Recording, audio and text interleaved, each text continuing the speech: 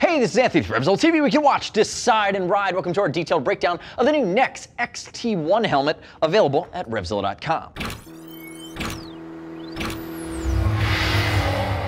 NEXX is back, and they're back in full force. This is the new XT1, top of the food chain in the sport and sport touring category. They've really done a lot of the premium details at a different level than we've seen from them in the past. Now remember, this is part of the new suite of NEXX helmets. The XT1 for sport and sport touring, the XR2, which is really the race-bred thoroughbred, and then you have the XD1, which is going to be that adventure option with the peak. Now, even when you get into the XD1, you still have a few, or the XT1 rather, this helmet, you still have a few different flavors. You're going to have your solids coming in around that $400 mark. We have our graphics going up from there. This is the Lotus graphic, by the way, and there's also a carbon fiber version. This is going to be your Matrix, X Matrix, which is carbon fiber, fiberglass, and organic resins. That's going to come in at 3 pounds, 8 ounces, 3.5 pounds at a size medium. You can step up around that $500 mark and get an XT1 in a full carbon. You shave 5 ounces off of it, dropping it down to 3 pounds, 3 ounces. Keep that in mind. That's one of the things that I really think they did really well, because you're looking at 3 shell sizes, DOT, ECE rated. And again, the design of this is really one of the things that pops out to me. We've seen a lot of, call them more entry to mid-level helmets coming at it from this angular approach. I almost think fighter jet meets Lamborghini. NEXX, now in a more high-end version, has taken that DNA and managed to tune it. We rode in it. We found it to be very quiet and very aerodynamic at speed. And the other thing they did that's a really standout feature here is they've designed this helmet to really work well with non-fared motorcycles. So you're going to see a chin spoiler, you're going to see a rear wing spoiler. Again, the aerodynamics, whether you're in the upright or 3/4, if your bike more importantly has plastics or doesn't have plastics, it's going to handle really well. And again, you have that buffer along the front to help deflect wind around the helmet, knowing that the fairing on your bike would not be doing it. Let's talk briefly about fit. You've heard me talk about the weight a little bit. I've talked about the aerodynamic profile. There are a few other key things that are really, I'm going to hammer home. But from a fit standpoint, this is going to be an intermediate to long oval head shape. So that means that it's going to be a little bit longer front to back, like a normal intermediate oval, but we're actually calling it that it's a little narrower. I'm not going to call it long oval like I would in a Rise Signet Q or something along those lines, but it's a little more narrow than we were expecting from a traditional intermediate oval, and I actually think that suits well. When I think of another helmet that's going to fit along those lines, I think about like the Armada from Icon or some of those other helmets in the Icon lineup that just have that little longer profile, but they're still not so long that they're super, super narrow and uncomfortable. Keep in mind, we're going to ship for free over 39 bucks. Use this size chart. And as always, I'd love to have you click our logo, subscribe to us at RevZilla TV, leave your comments, your questions, your feedback on the new NEXX XT1. Now, diving into some of the other creature comforts here as we work our way through the exterior. You're going to notice the ventilation scheme. 3 key vents on the intake side of things. You're looking at a chin vent, drop down, it's going to vent to the shield. But one of the things you're going to notice on that shield is it's a Pinlock Max Vision lens that comes stock in the box. We're going to talk more about the shield, but the fact that it's coming with this price with a full Pinlock system in the box, that's a huge, huge touch. Now, moving into the chimney here, single actuated chimney vent, venting to 10mm vent holes on the top of the head. Again, that's why I really think sport and sport touring. I think upright riding to 3/4 in the tuck, it's not going to be fully optimized. But what I like about it is if you look at the profile of the actuator on top, with your finger it actually hurts. With your glove on, you can actually find it. So again, big enough and pronounced enough that it's going to be very easy to find with a gloved hand. Now, working our way back, you're going to see the exterior function, these Venturi vents. They're a little bit more passive. Remember, high-speed air moving over a sphere, area low pressure, it's going to extract warm, moist air from your body out of the helmet itself. And notice on the side here, we have this actuator.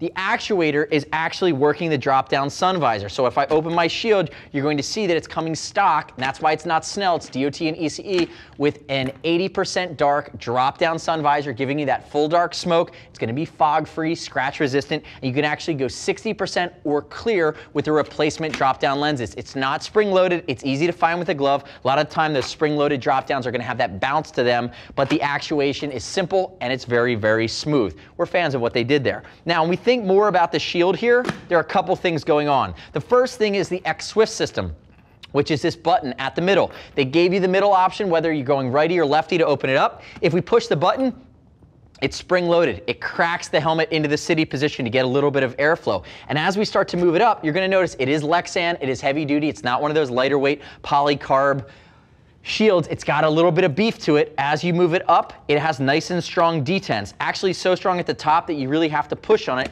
to get it to go back down. And when it comes down, you're also going to notice that it does lock in. So it has this system along the side pod that is going to be tension mounted. So when it moves down, it actually locks itself into position, creating a great seal around the gasket. When I open it up, I want to give you the shot of that gasket. Notice the gasket reaches up and around that eye port completely. Again, great seal, coupled with the fact that it's spring loaded, gives you that rock solid lock, and then you have the X-Swift lock in the front. There's a lot going on here. Now, if we think about the shield change mechanism, it's not the easiest one I've ever used, but because there's a drop-down sun visor, you're really not going to be spending a lot of time changing shields, but I'll show you how it works. You'd push it forward like this, and then you move it forward like that. Again, I've done that about 20 times, so I'm pretty rock solid and fast at it. Very easy going on, but it takes a couple tries to get used to.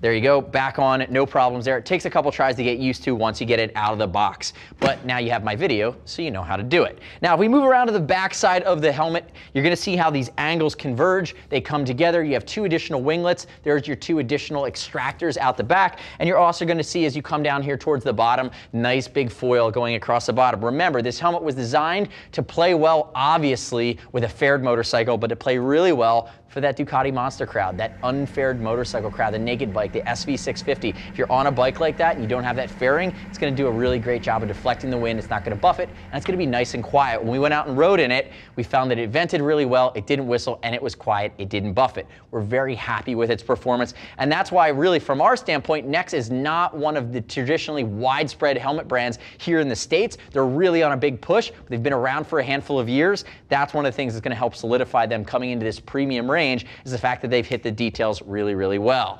Now, one of the other things I want to get into are the guts of this helmet. You'll see I pulled 2 things over. One is my trusty donut, and 2 is this packet full of fun. And the packet full of fun is the ergo system from NEXX. They are one of the few manufacturers that's doing this, but what they're giving you is a way to tune the fit. And I should have talked about that in our fix section, but you're getting 4mm and 2mm pads that you're either going to utilize in one of 2 ways. You're going to pick the heavier duty ones or the lighter weight ones, and you're going to use them at the occipital ridge and on the sides of the head. So you have the ability to fine tune that fit and really snug it down. That's a really nice touch. We've seen the high-end Dainese helmets with their new fit system allowing you to adjust the interior comfort liner. We've seen some other brands that have tried this and moved away from it.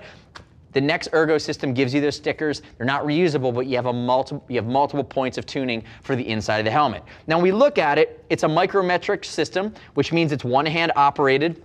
Some people love that, some people don't like that. It's really your personal preference. I'm actually neutral on it. And if we look at the rest of the guts, notice it comes with a chin curtain that is fully removable, and it's a Coolmax interior. So it's gonna be wicking, it's gonna be antimicrobial, it's gonna be cool against your skin. Coolmax is a premium material. We see Arai use it. We see some of the other manufacturers use it at the higher end helmets. So again, you're getting Coolmax, you're using premium components. It's also an emergency cheek pad removal system.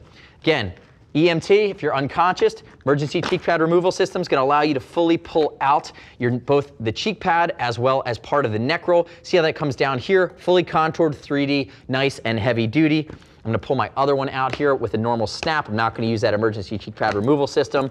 Pop that bad boy out. Again, fully encompassing, meant to go against your face. Remember, helmets break in about 10%, but when you get them, you should really feel like they're almost pressing against your cheeks into your teeth. And then we look on the inside of the helmet. I'm going to pull out my comfort liner now. I'm going to ratchet it around the back. And as I'm moving it, you're going to see there's some areas that we might be able to remove some panels on the inside, and that's because this helmet is fitted for the X-Com system.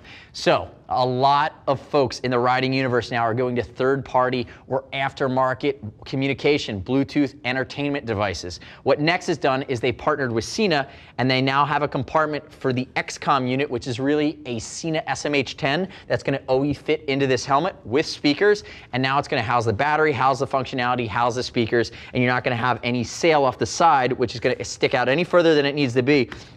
So you're not going to get that additional wind noise. If we move into the helmet guts itself, notice you're going to see the speaker cutaways around the ear pockets. Again, that's where your NEXX would integrate. And this does not mean that you couldn't put on another third-party aftermarket system to the helmet. It just means that you could buy the X-Com, which is rock solid, which will pair with any Sena device. Up to 4 riders, you're going to get that full functionality.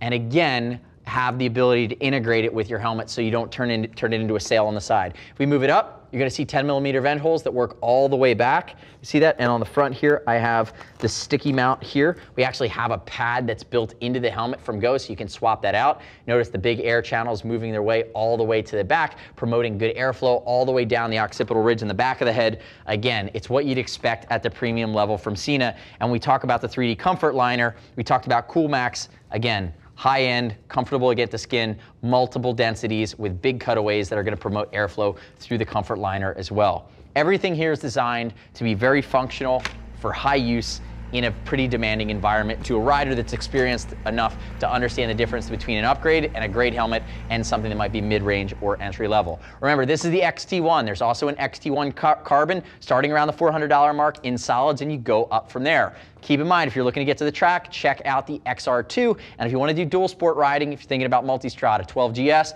you're going to be rocking that XD1 with the Peak, which is this helmet with a Peak in a slightly different configuration. The next step in your journey is to click right here, read other rider reviews of the new NEXX XT1 at RevZilla.com. Remember, you don't have to take my word for it. As always, we'll ship for free over $39. If you want to talk to a gear geek, see us at RevZilla.com or 877-792-9455. Thanks for watching our detailed breakdown. Remember, subscribe to us at RevZilla TV. I'm Anthony. We'll see you next time.